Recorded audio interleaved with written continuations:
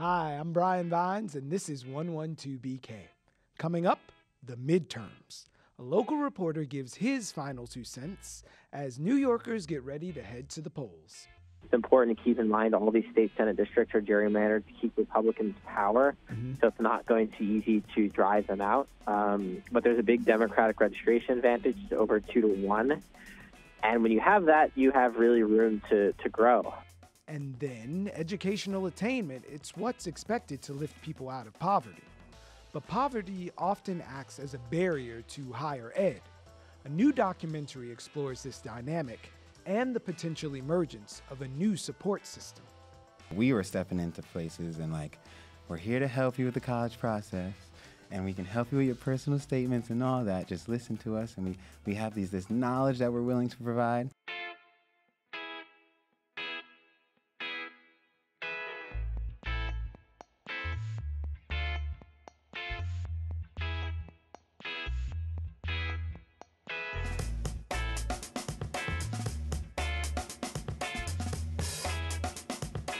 Just ahead, we'll speak to a Brooklyn-based filmmaker and a key protagonist in her new film about the barriers to higher ed facing many public school students right here in New York.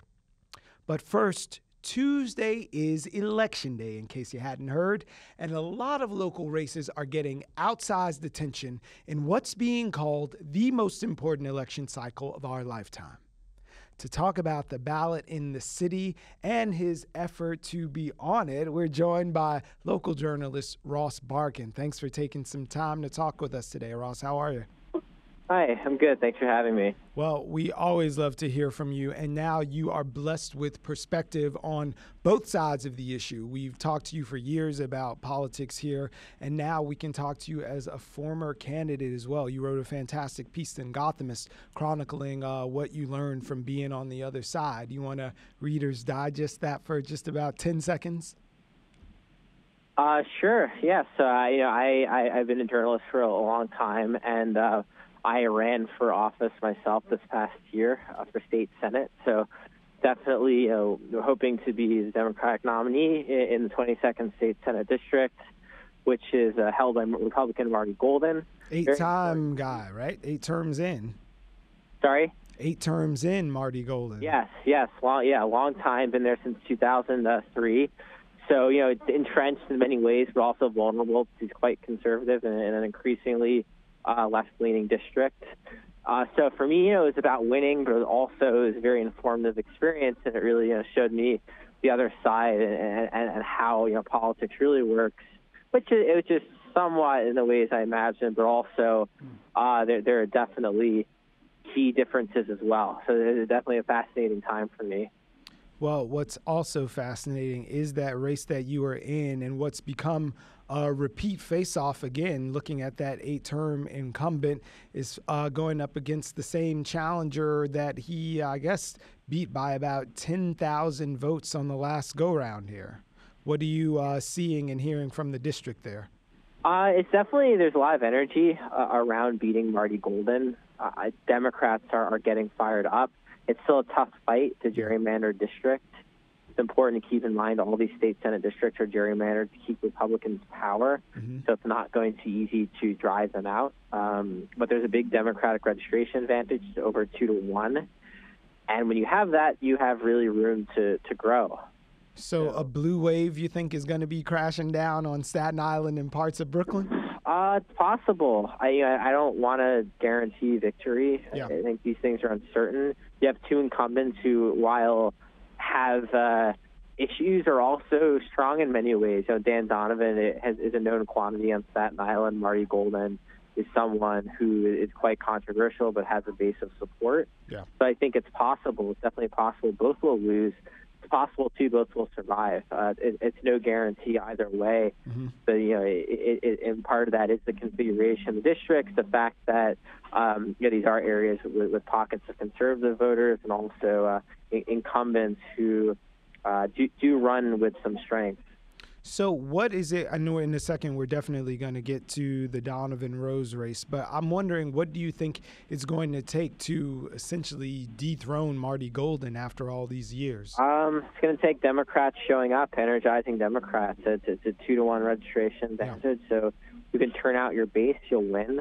You have to get the people out, and you have to hope there are enough people who aren't still loyal to Marty Golden to stop that. So it's really about motivating voters, pushing them to the polls, especially younger people, people who maybe haven't voted as much, getting them locked in. That's very important. Well, this young progressive wave has really been a headline since the primaries, and I personally have friends who are going out to do canvassing and work tomorrow on the Rose campaign. So where's the energy out there? I know there's not very much light between Dan Donovan and Max Rose at this moment from what the polls are telling us. Yeah, it's a very close race. It's always been close. I think Donovan's a slight favorite. He's always pulled ahead. Max has a very big volunteer operation. A lot of people are motivated to defeat a Republican in New York City, which has helped. Max isn't running as a particularly progressive candidate. He's run more of a centrist campaign, a lot more like Connor Lamb in Pennsylvania, not tacking more to the center, but still progressives are excited by the fact of pushing a Democrat over the top. So it's really driven a lot of excitement for him. And he's raised a good deal of money. So looking at the composition of our state legislature right now and all those seats up for grabs, what do you, if you had to make a prediction, what do you see as coming through there? What's going to be the headline Wednesday morning? I think the state Senate, barring a really strong Republican performance, is going to move into Democratic hands. You don't have the IDC anymore. They were disbanded, and then 6 out of 8 of them were defeated in primaries. So there's not that extra help the Republicans got in the past. Democrats are 1 seat shy of the majority. Republicans are playing defense in a lot of seats, and it's likely a few of them will flip. And so I think that's the most likely outcome in Democratic state Senate. The other races, in particular Rose and Bernardus, those are more in question. I would be surprised if Democrats don't take the Senate. You never know. But that feels increasingly likely. So looking at that composition of the state legislature, how do you think that's going to affect, if he's successful, current Governor Cuomo as he tries for his 3rd term in office? It's gonna push him to the left. They're going to be emboldened. Cuomo's going to also try to tame them on certain issues. You'll definitely see certain long-stalled initiatives like the DREAM Act and the Reproductive Health Act. Possibly campaign finance reform. Better voting laws. These things the Democrats and Cuomo can agree on. There are bigger issues at play, like a single-payer health care system for New York State, or how strong our tenant and rent laws become. Those will be debated probably, aggressively between the Democrats and Cuomo. But you'll probably see a governor tacking further left to accommodate a new legislature. Well, one thing for sure as we expand that statewide look is that New York will indeed have its first African-American person serving as the AG. Is it going to be hometown hero Tish James, you think? Tish is very likely to win. It's incredibly difficult for a Republican to win statewide, harder even in this environment. Yeah. I would be very surprised if Tish James is not the next Attorney General. It's really her race to lose. It's her race to lose. That's a good position to be in on the eve of this election. Ross Barkan, thanks so much for jumping us on the phone today, and we hope to see you back at the table here at 112 BK very soon, sir. Yeah, definitely. Thank you for having me. All right, we'll see you at the polls tomorrow.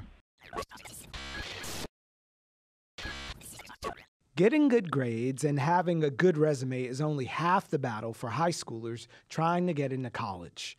Those achievements mean nothing if you can't put together a strong application. It's a process, but one that far too many students, especially if they happen to be minority or lower income, are forced to navigate virtually alone. A new documentary called Personal Statement, which recently had its New York City premiere, explores the fraught landscape for 3 New York City students trying to compete for scholarships and acceptance into 4-year colleges. Here's some perspective. The national ratio of school counselors to students is 1 to 490. That's the average, and it's far worse in under-resourced schools like many public schools in this city. To tell us more, we're joined by filmmaker Juliane Dressner. Welcome to 112BK. Thank you so much. And one of the subjects of the film, college student Enoch Jemmott. Thanks for coming to the show. Thank you so much. And I guess I should have Happy to said be here. spoiler alert before that, because it's all about the process, but you are, in fact, a college student now. Yes, I am. Congratulations, sir. I'm loving the life. Thank you. So, Julie, we're going to start with you. As the filmmaker, how did you get interested in this subject? We heard a startling number, but to hear a number is one thing. To devote a few years of your life and find some extraordinary people to follow is quite another. Yeah, well, you know, college access is one of the most important civil rights issues of our time. In our country, 95% of all high school students have college aspirations. And yet, only 16% of low-income students in the country are actually getting a college degree. And, you know, while there is dialogue and people are talking about the achievement gap, oftentimes people are not focused on one of the core causes of the achievement gap, which is that most public schools do not have a single college counselor. Instead, school counselors are asked to take on the role of helping students navigate the college process, the financial aid process, which is increasingly complicated. College is more expensive than it's ever been. And young people are having to make some of the most difficult and important decisions of their lives as they figure out how to get to college, how they'll pay for it, where to go, how much debt to take on. And many are doing this with, as you explained before, little to no help, because these school counselors, that, you know, the average ratio around the country, and again, it's not a New York City problem, this is a national issue, is 1 to 490. And those school counselors say that they can spend an average of 22% of their time on college counseling. So I came to this issue and decided to make this film because I wanted to shed light on this issue and help. You know, we're hoping that the film will build support for more college and career counseling in public schools. And I was inspired by the work that Enoch and his peers were doing. They had decided to take it upon themselves to fill the college guidance gap in their schools. They stepped up and they're working as college counselors in their high schools, not just focusing on themselves, but first and foremost, they were helping every single one of their classmates with the college process. Can I quote a genius guy I saw in the film? He said, "It's sad because we got to go through the struggle for someone else to learn." I think that was your quote, actually. That is me right there. So you were going through this process largely self-guided and reaching back and pulling people forward while you're trying to find a way out yourself. And it was an intense process, and just going through like the whole care program and like the things that we learned. Me and Andrew and like one of our other students we're going through it, and we're like, yo, we don't know any of this stuff, like, and we're about to go to college, and I'm sure our peers don't know it either, you know, like we were sure of that. So that's like, I guess, where our passion grew, the fact that we were just, I guess, ignorant in the whole college process. So what would it have meant for you as like a 9th grader, 10th grader, 11th grader even, to have someone like you to step into the room and say, look, here's a roadmap? If I saw me like thinking about it in their perspective, I think I'd be like, all right, like I know college is very important, and then I think I would have to be hit with the facts that what I don't know. Like, this is what you guys don't know, and look at how difficult this is. And then it would have I would have been super, super interested, like, oh my goodness. But we were stepping into places and like, we're here to help you with the college process, and we can help you with your personal statements and all that. Just listen to us, and we have this knowledge that we're willing to provide. Knowledge in air quotes for people who are listening on the podcast. Why air quotes with the knowledge? Because I'm sure they're like thinking like, who are these people? Like, what do they know that I don't know, type of stuff, you know? So I guess it's a weird role to fill, to be like someone's guidance or college guidance counselor. So it was something for me to be watching it, because there were points where I stopped watching and said, these are students. They're doing the job that we are failing to do and to afford them with folks. And I'm watching them in their family lives. I'm watching them. Some are working, some are going to school, practice, doing all sorts of things. And on top of writing your own statements, you were trying to get people just aware of what it takes. So you being there, how do you go to work every day knowing that the system is completely broken and they're fixing it from within?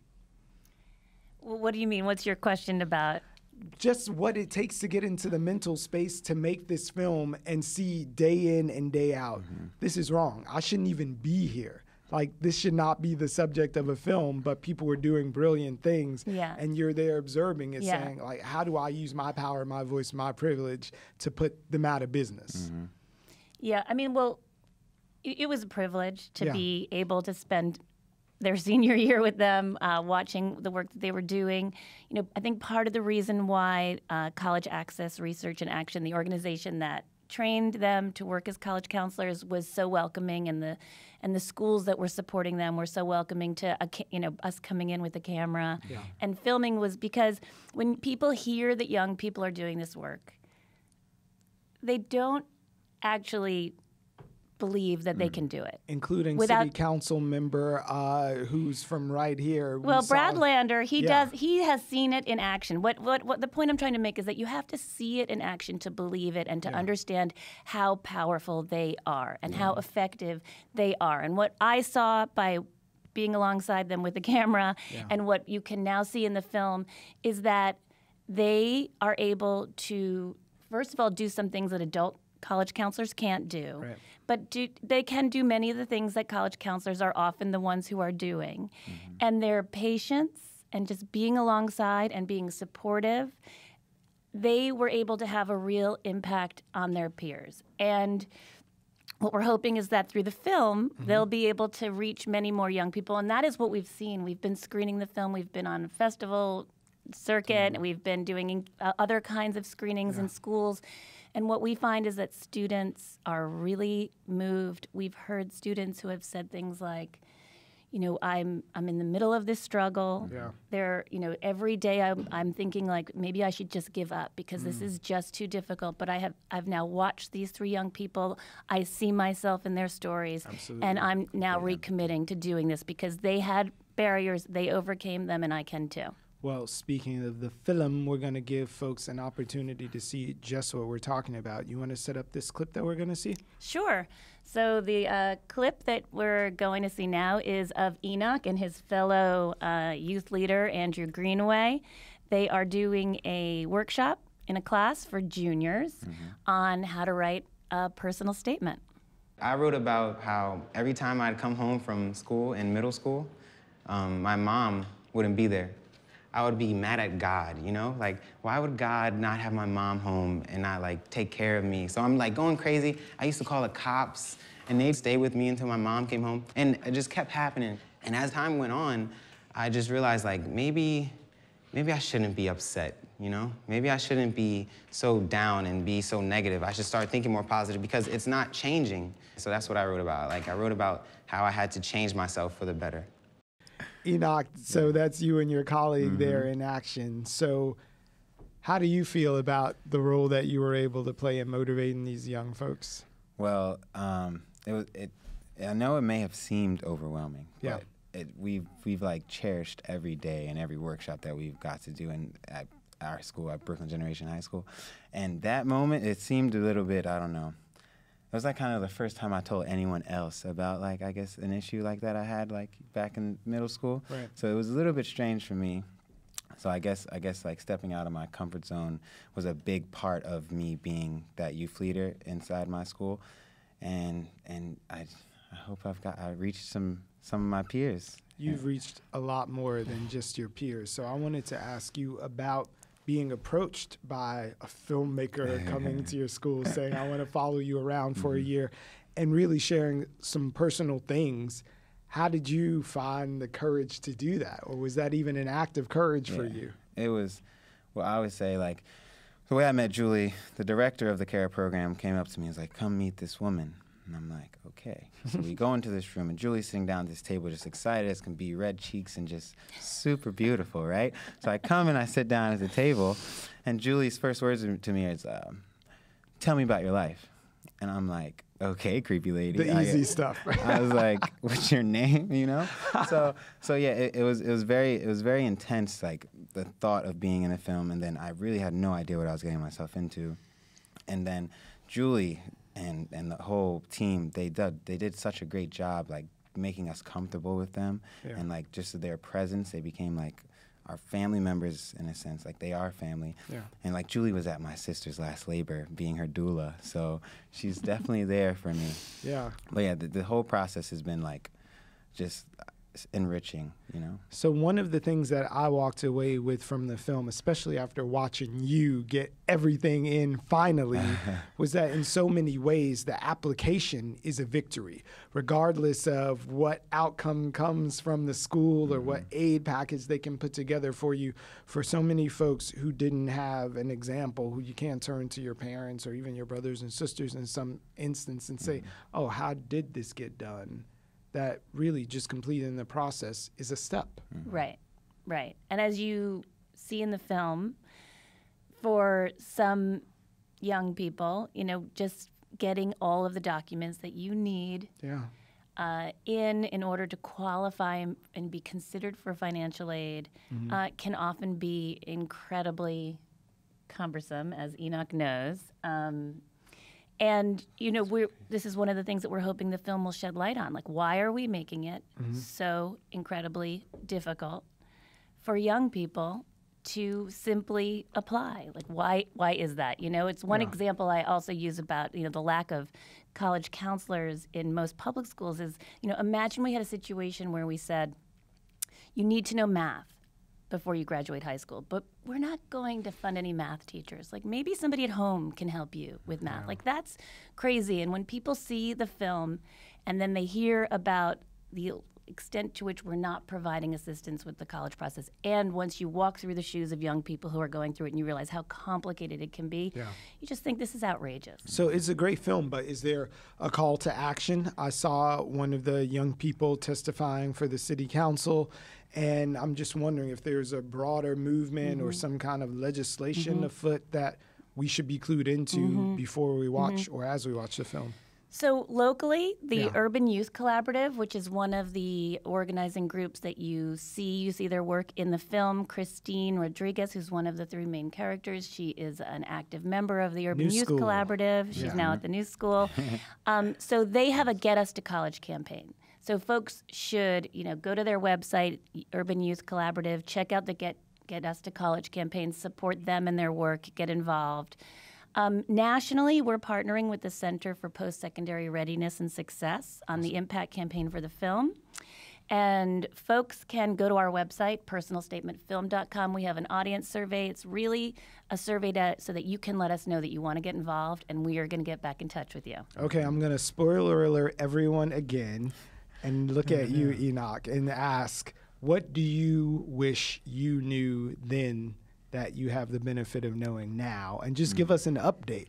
Tell us about your life, Julie style, just so we can get out of here. I'm ready. Well, currently I transferred from SUNY Cortland to Queens College just because I feel like Queens College is a better fit for me, and I'm a lot closer to home, which is super, super dope. Nice. And what did you say? So that's the update. I just want to know what you know now that you wish you would have known then. Yes. Like, or any sort of takeaway you want from people to see after sharing your story. Well, first I'd hope people understand that their voice can be a voice for millions, you know? So I really hope like people can know that they have the strength to call for a reform. And then I wish, like looking at the film, I wish I visited more schools, you know? So like as you'll see in the film, I like visited one school, and I feel like that impacted my decision like tremendously. And then like also the fact that my sister's like yelling in my ear about like, what are you doing? Do it. So it was pretty intense. But yeah, that's what I wish I did, like just visited tons more schools. So Julie, how can we visit your film? Tell us how folks can see it. So in the New York area, It will be on PBS on November 27th, Tuesday, November 27th at 8 p.m. on Channel 13. Very cool. And you can always go on the internets, I imagine, and look for Personal Statement. Yes. By Julie Dressner. Yes. And All right. There's lots of information about other ways to watch it as well at personalstatementfilm.com. Thank you both for being here and sharing your story and bringing this to the light. We really appreciate it. Thank you. Thank you. Last month, we talked about a measles outbreak that was contained to 7 children in the Orthodox community in Williamsburg. But today, the NYC Department of Health reports the number of measles cases has risen to 17, and that the highly infectious disease has spread to Borough Park. While there have been no deaths, the DOH says some children have been hospitalized due to complications. If a student shows up in class with measles, all unvaccinated children, including those with a medical or religious exemption, will be excluded and unable to attend daycare or school for 21 days after their exposure, the last exposure, that is. If you think you were exposed to measles, the DOH recommends you call your doctor before showing up at their office to prevent spreading the disease. But most of all, make sure you and those around you are vaccinated. A New York man was arrested and charged with hate crimes Friday night after anti-Semitic messages were found in Prospect Heights at a temple, police said. James Polite is facing multiple charges, including 4th-degree criminal mischief as a hate crime and 2nd-degree aggravated harassment as a hate crime, in connection with the anti-Semitic graffiti found at Union Temple and fire set at several locations in Brooklyn just hours later. The NYPD said a janitor at a yeshiva noticed the fire and called authorities. After police apprehended Polite at the scene, he was taken to Woodhull Hospital in Brooklyn for a psychological evaluation.